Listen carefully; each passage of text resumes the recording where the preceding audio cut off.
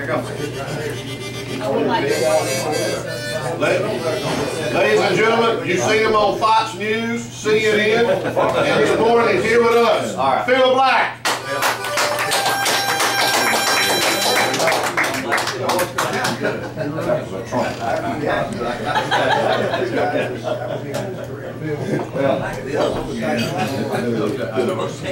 Well, that doesn't mean a whole lot. Of course, I've been told I've been there. All right, folks, let's get started.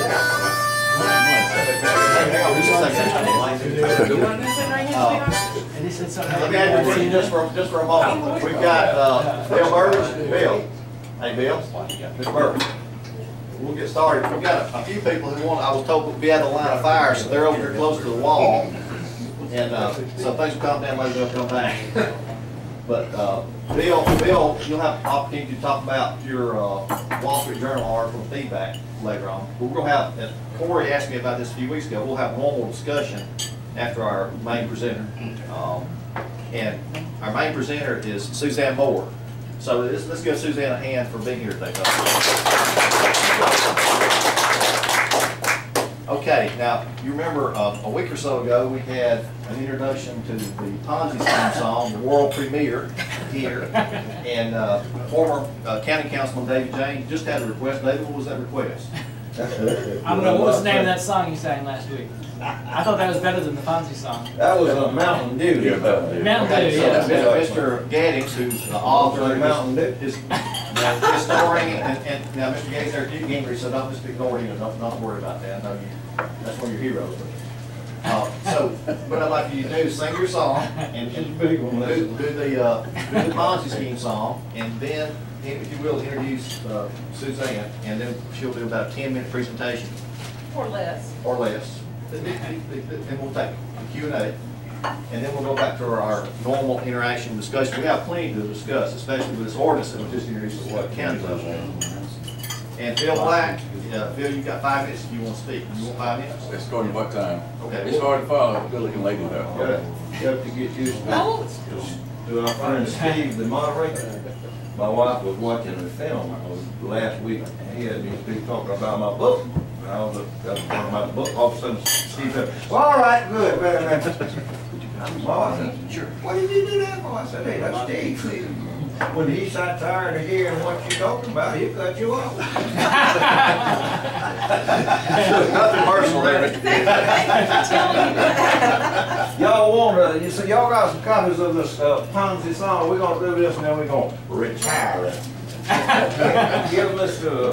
West a copy and he just sang the chorus. Everyone have a Ponzi scheme song? This is in honor of Mr. Geddings. This is in honor of who? This is in honor of Mr. Bill Burbage, who has brought to everybody's attention in the United States that the Social Security system that we now enjoy is and has been from the beginning I'm sorry, a Ponzi scheme. I don't enjoy it. I enjoy it.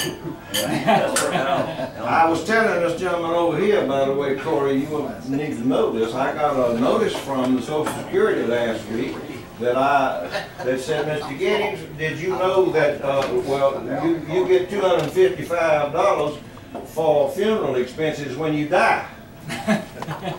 So I wrote on my postcard back and said, "Well, okay, what you want me to do?"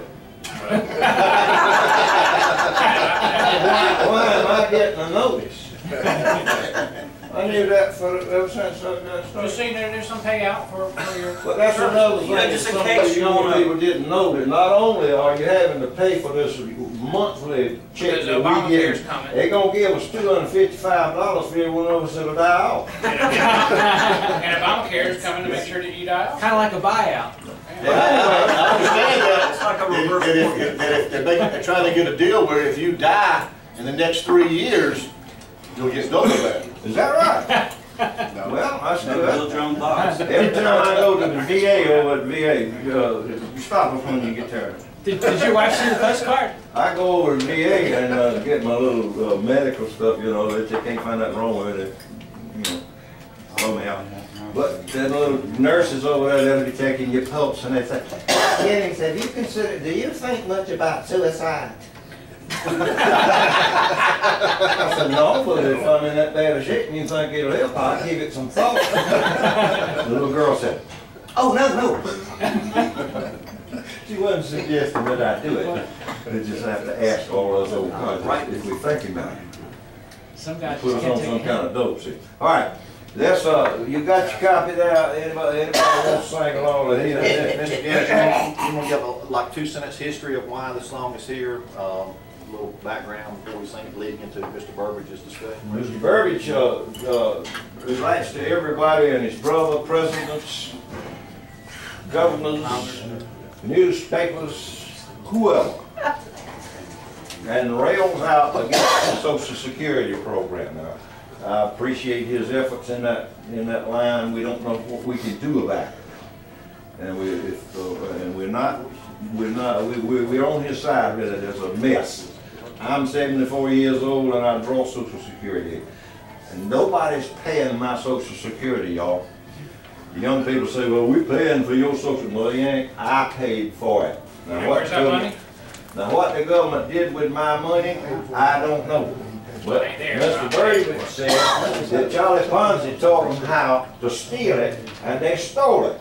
So, Steve said, write them a song, and let's do a song on it. So I said, how many stroke out the song right in there? It says, after World War I, things were really bad. Poor people lost everything they had. They didn't have no food, no job, no car.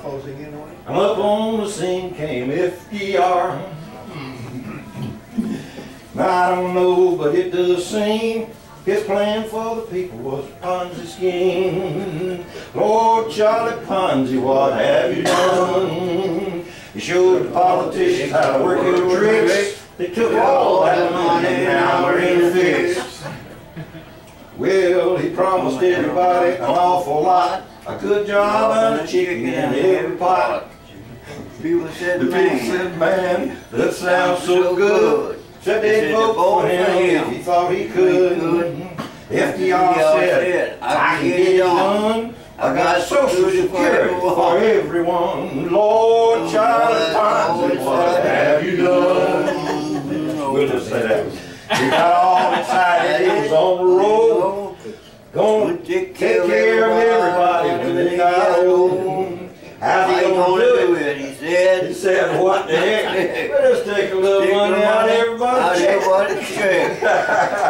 Put it in the bank and invest it for you. And you have a nice pension when you're 62. Lord Charlie Ponzi, what have you done? You showed the politicians how to work your tricks. They took all that money, now we're in a fix. Lord Charlie Ponzi, what have you done? Thank you, Mr. David's request, and then we'll have Suzanne's part. David's request, what you want to think? Is that the Mountain Dew? Oh, Mountain Dew. they call it that good old Mountain Dew, and them that refuse it a few. I shut up my mug if you fill up my jug with that good old Mountain Dew. The one he likes is my Uncle Nort, sort of and short, measured about 5'2", but he thought he was a giant when he gave him a pint of that good old Mountain Dew. Here's one for the ladies.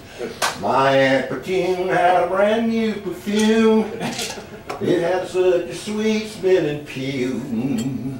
But to her surprise, when she had it analyzed, it was nothing but good old Mountain Dew. Yeah, call it that good old Mountain Dew, and them that refused it a few.